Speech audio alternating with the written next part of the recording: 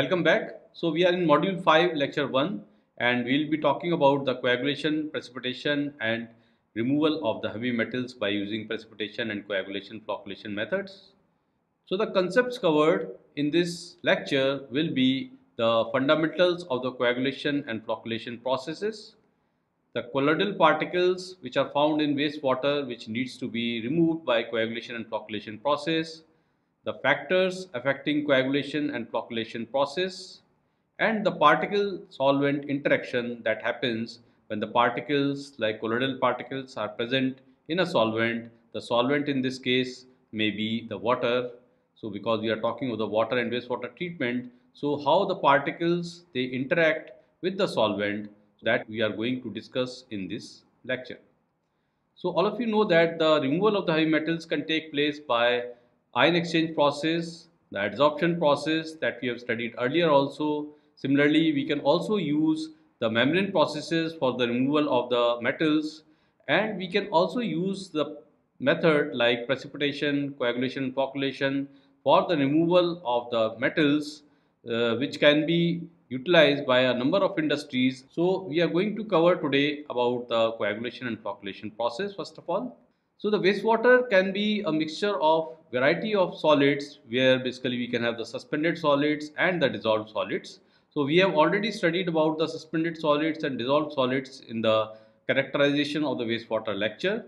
So here also we can mainly classify the solids into two parts, that is we can have the suspended solids, we can have the dissolved solids, where the suspended solids are larger and heavier particles that may settle under the influence of the gravity, and they have a size above 1 micrometer and they can be visible by the naked eyes. They include the sand, grit and larger organic particles. So dissolved solids are the solids which are generally less than 1 nanometer in size and they are too small to be seen by the naked eyes. They may contain the solids which are created by the organic materials such as sugars, proteins, humic substances, inorganic substances also like for example salts, the dissolved metals as well as the dissolved gases. So they all serve as a dissolved solids in the water. Similarly, we can have colloidal particles which may range from 1 micrometer to 1 nanometer. So the particles lying between 1 nanometer and 1 micrometer are called the colloidal solids, and they are having the size which lies in between the true solution and the suspension. So that's why they remain dispersed in the solution and they do not settle quickly, and that's why they are known as the colloidal solids and they are termed as the non-settleable solids, and that's why we have to use a number of chemicals so that these type of solids can be removed from the water or wastewater, and they contribute to the turbidity of the water. And these colloidal solids, that's why they are very difficult to be removed by the gravitation process. So you can see here that when the water sample may contain different type of solids, for example, when we evaporate the water sample, we can get the total solids which are there, which comprises of the total suspended solids and the total dissolved solids. And these solids can be differentiated by use of the filtration method. So the whatever remains on the filter paper, so that contributes to the total suspended solids. Whatever goes into the filtrate, so that is contributes to the total dissolved solids. And similarly, these total suspended solids and total dissolved solids may be further classified into volatile suspended solids and fixed suspended solids, as well as the volatile dissolved solids and fixed dissolved solids, where the volatile means the organic parts and the fixed means the inorganic part. Similarly, the sample of the water may also contain the solids which can settle down within 1 hour. So we use EMOF cone so that we can find out the solids which are also known as the settleable solids. So the main concern here is the solids which are colloidal in nature, which cannot settle down on their own, which do not settle down by the gravitational technique. So when we go for the fundamental of chemical coagulation, so the colloidal particles that are found in the wastewater, so they have got a negative charge on their surface, and this negative charge basically leads to the repulsion of the different particles when they come closer to each other. So this repelling force, because of the electrical charge, it dominates over the attractive body force. The particles they come near to each other, so they may be repelled because of the electrical charge which is present on the surface, that is the negative charge. Whereas van der Waals force, which may be there if the particles they are coming close to each other, so the van der Waals force is not as high as the repelling force, and because of which the particles they do not coalesce, and these particles may not settle down, and because of which they remain in the suspension and they keep moving in the suspension because of the Brownian motion. The Brownian motion refers to the constant thermal bombardment of the colloidal particle by the relatively smaller water molecules. So the coagulation is the process in which we destabilize the colloidal particles, because we know that when the particles they are stabilized, they are having the negatively charged on the surface. So when they come closer to each other also, then also they will not settle down. So they are more or less stabilized. So the coagulation process means that we want to destabilize this particle so that as soon as they come closer to each other, then the van der Waals forces they can act and the attraction can happen, and because now the charge is not there, so they will now coalesce and they will settle down, that is the particle size will increase, and because of the increasing particle size these particles can settle down. So coagulation is a very complex process and it depends upon the characteristics of the water. So the characteristics of the water may change with the season, change daily also, right? So it is necessary that we fix the dose of a coagulant that is needed so that we can achieve the maximum removal of these colloidal particles. So the different type of coagulants or flocculants which are present, so they may be the natural and synthetic organic polymers, they may be metals such as alum and ferric sulfate, they can be prehydrolyzed metal salts such as polyammonium chloride or polyiron chlorides. So the fundamentals of the chemical coagulation, so there are certain definitions that we need to understand. So for example, the first is the coagulation. That is, coagulation is the process of the chemical destabilization of the particle, and this can happen if we are adding a certain chemical to it so that the charge which is there on the particles, so it can be neutralized and then the particles can be chemically destabilized. So this process is known as coagulation. Similarly, the flocculation refers to the process by which the particle size can increase as a result of the particle collision. So flocculation means that is we are bringing these particles nearer to each other so that as soon as they are destabilized, they can come closer to each other, and then the van der Waals forces may play an important role, and because of which the particles can coalesce and these particles can settle down. So the flocculation means that is we are providing a mixing to the system so that these particles may come closer, they can collide and then they can settle down. And similarly, the coagulant are the chemical salts which are added so that we can destabilize the colloidal particles. Flocculant are also the chemical polymers that can be added so that we can increase the flock formation. So there can be different type of flocculation. For example, we can have microflocculation, we can have macroflocculation. Microflocculation means that is particle aggregation may take place because of the thermal motion of the fluid molecules, and which is also known as the Brownian motion. So because of the Brownian motion, these particles may come closer to each other, and then because as they are destabilized already, so they can form flock. So this process is called microflocculation. Whereas macroflocculation means the providing a mixing in the fluid or providing velocity gradient so that the particles may come closer to each other, they come in contact with each other, and then they can be flocculated and they can settle out from the mixture. Macroflocculation can also be brought out by differential settling. For example, if we are having a bigger particle size and we are having smaller particles, so bigger particles will settle fast, whereas the smaller particle will settle at a lower velocity. So these two particles, when they come closer to each other during this settlement, so they can coalesce and then they can form a bigger particle and then they can settle down at a higher velocity.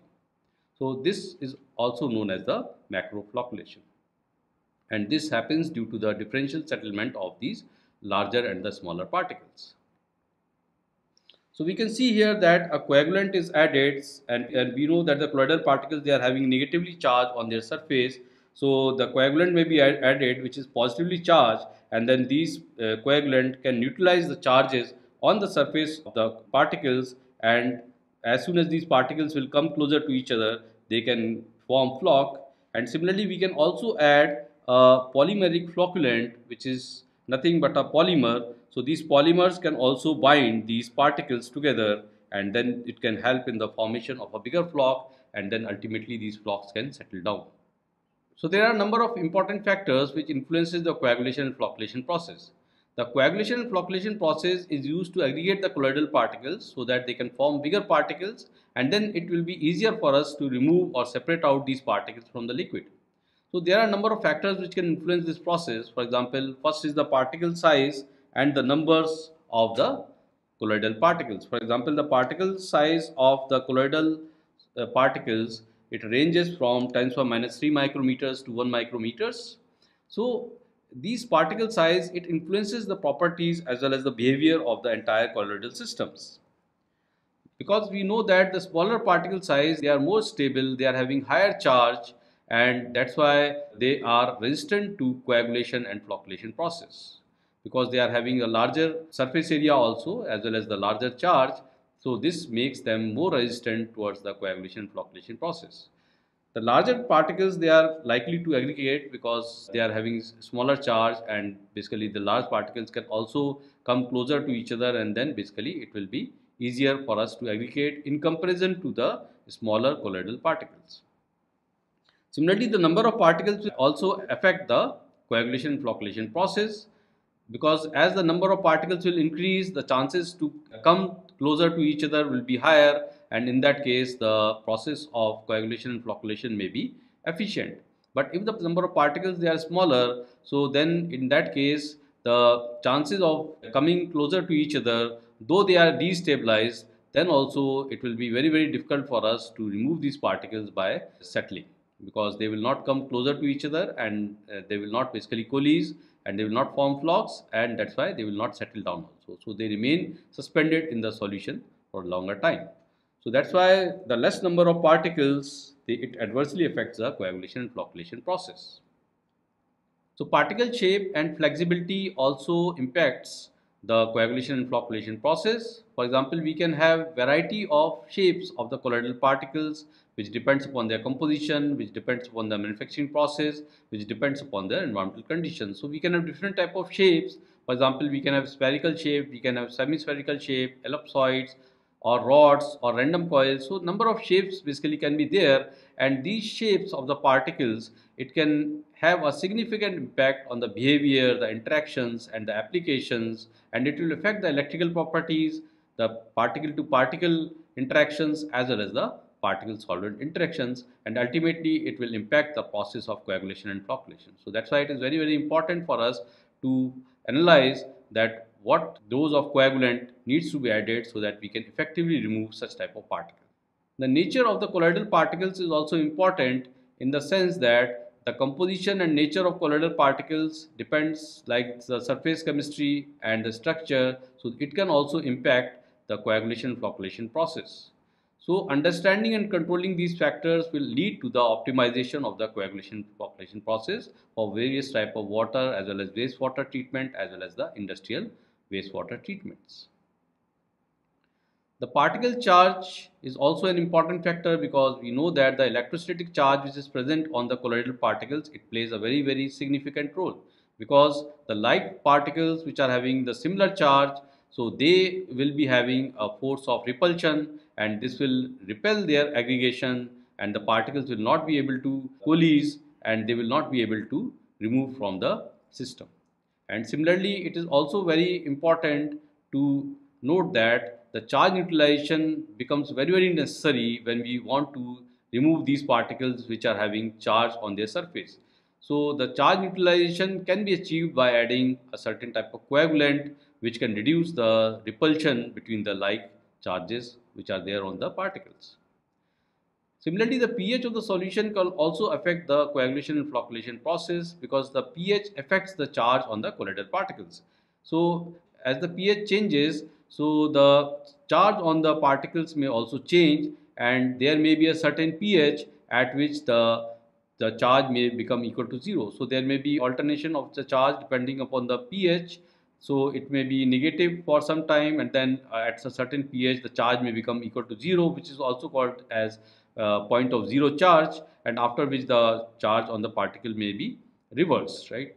So in that case, it is very important to find out that at what pH or at what specific pH ranges the maximum coagulation and flocculation can take place, or the maximum neutralization of the particles can take place, and then they can coalesce and then they can coagulate out from the wastewater or the water. Similarly, the ionic strength of the solution also plays a very important role, because in the presence of the ions, the solution can influence the stability of the colloidal particles. So when we are having very high ionic strength, so it can shield the repulsive forces which are present, and this basically can promote the aggregation of the particles. Similarly, the high ionic strength can also compress the double layer which is formed around the charged colloidal particles. So the compression of the double layer may also lead to the coagulation of the particles, and the particles may be removed from the system.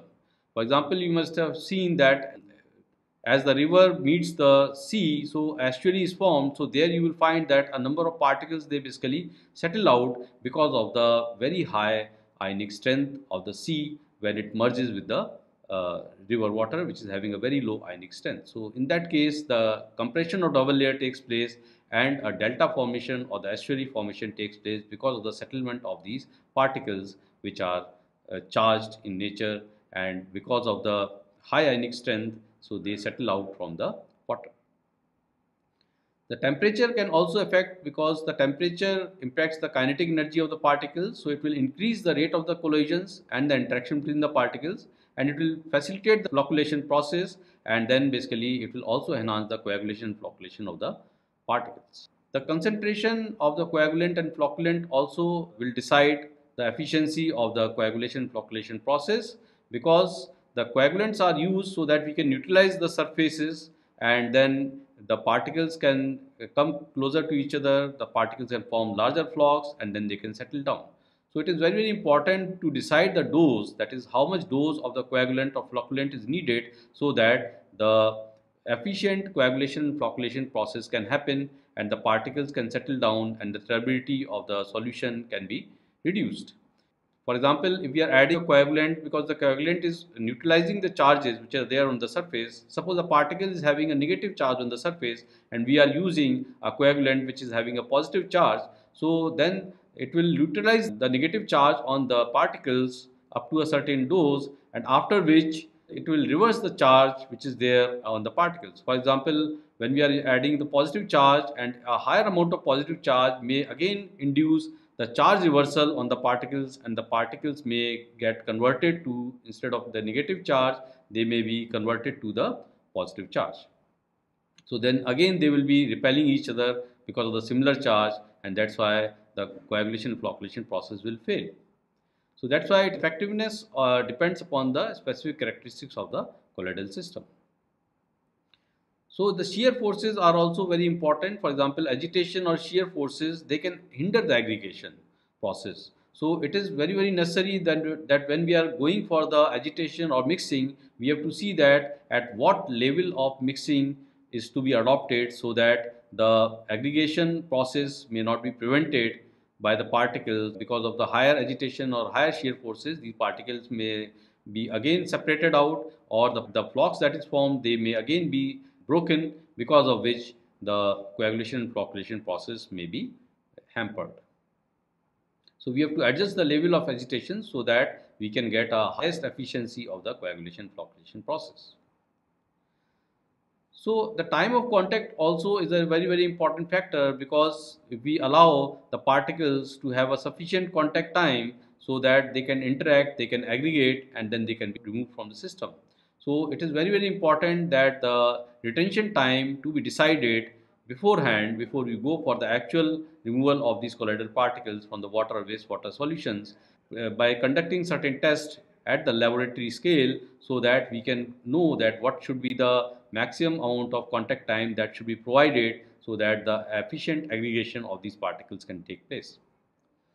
Similarly, the presence of other chemicals like the dissolved ions or organic matter, so they also can interfere with the process of the coagulation flocculation. They can enhance the process also, whereas some substances, they can interfere with the process also. For example, if we are having the higher concentration of the ions, so it may increase the process of the coagulation flocculation, whereas the some other materials, where basically we are having the charge reversal is taking place, or some other interactions are taking place, so it may also interfere with the process of the coagulation and flocculation.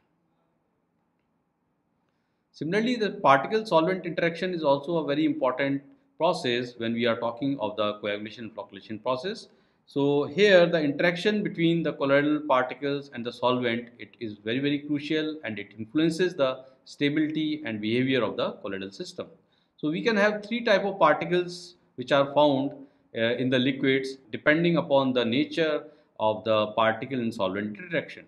For example, we can have the hydrophobic or the water hating, we can have the hydrophilic particles which are water loving, and similarly we can have the association colloids. And here the solvent is water, so that's why we are using the term of hydrophobic and hydrophilic, that is the water hating and water loving colloids which are present in the water. So the first two types are based on the attraction of the particles surface for the water. For example, hydrophobic means it is basically having a lesser attraction, or it is having little attraction for the water, whereas the hydrophilic means it is having a greater attraction for the water molecules. Then the third type of colloids is also known as the association colloids, which is surface active agents like soap, detergent, dyestuffs, and they form a organized aggregate which is also called the micelles.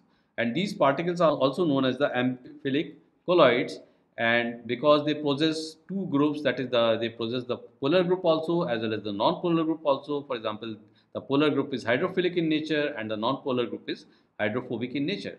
So as the concentration of these particles, that is these amphiphilic colloids, it increases, so they form a micelle, that is when the concentration increases above the critical micelle concentration, so they may form such type of micelle structure, where the head, which is hydrophilic in nature, so it basically is towards the water, whereas the tail, which is having hydrophobic characteristics, so they aggregate together and they form a micelle structure in the water.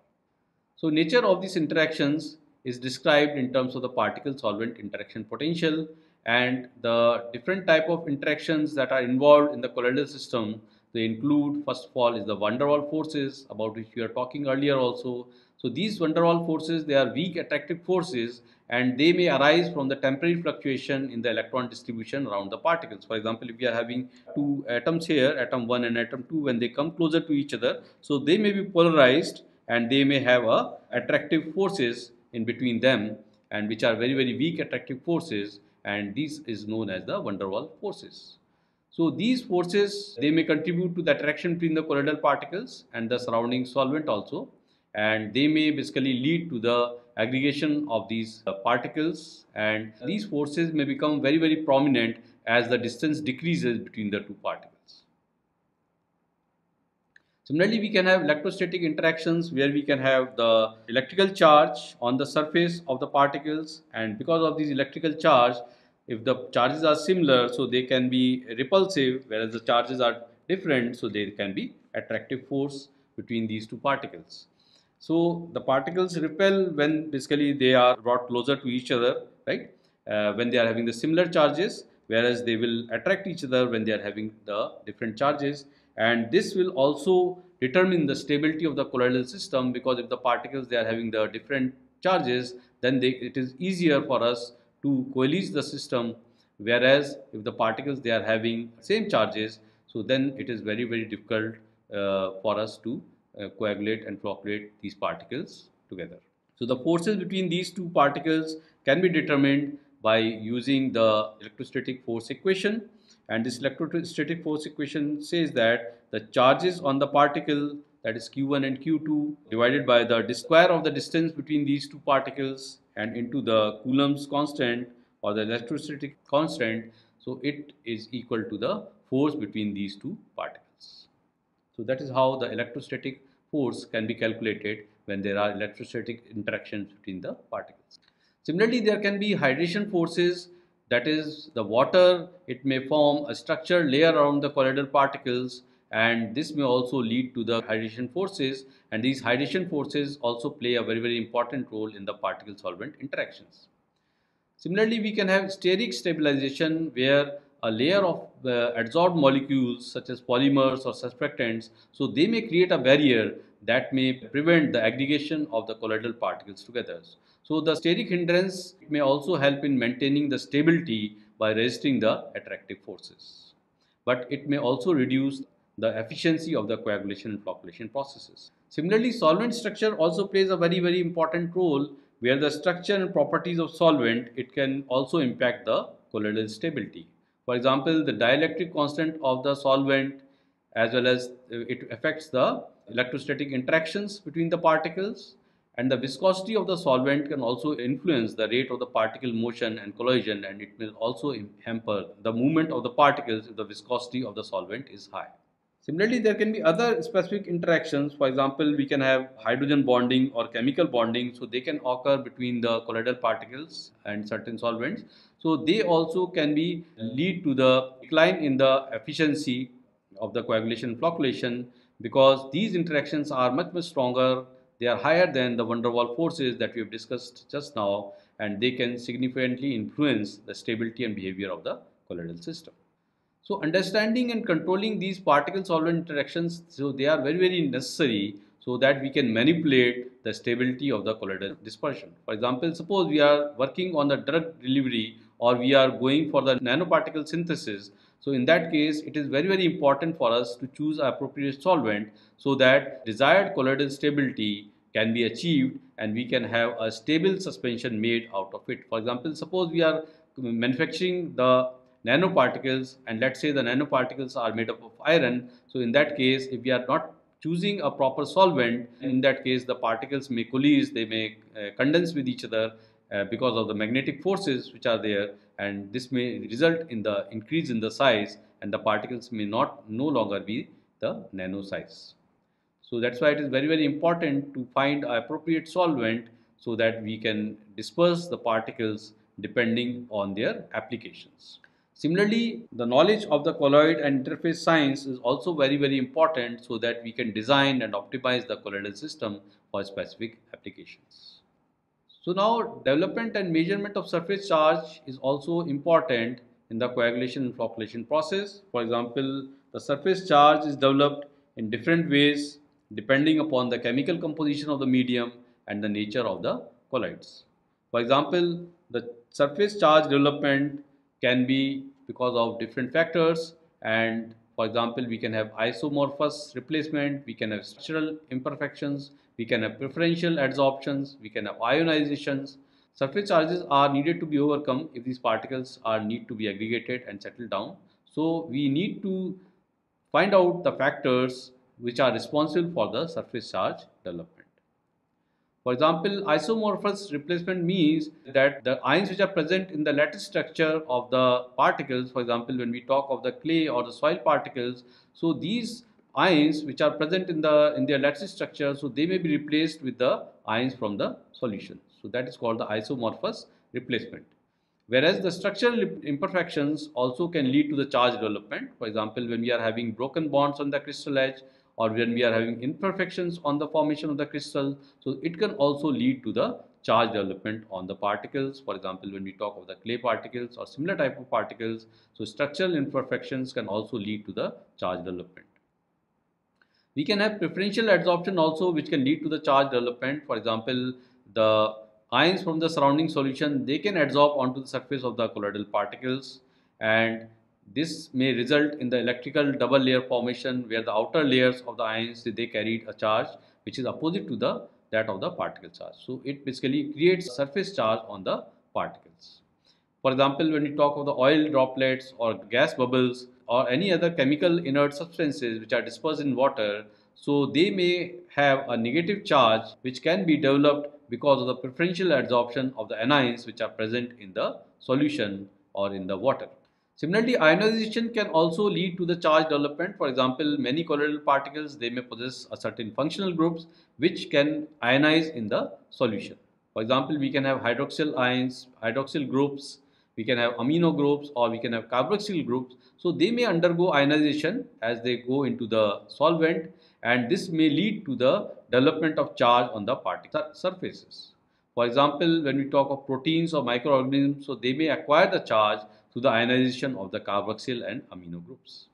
So that's how the charge development takes place on the surface of the colloidal particles. And that's why it is very important for us to analyze that how the charge development is taking place, what type of charges are there on the particles, and what type of coagulant or flocculant we need to add so that we can destabilize the particles and these particles can ultimately be removed from the system. These are the references that we have used during the preparation of this lecture, and we stop here and we'll talk about the coagulation flocculation process in detail in the coming lecture. Thank you.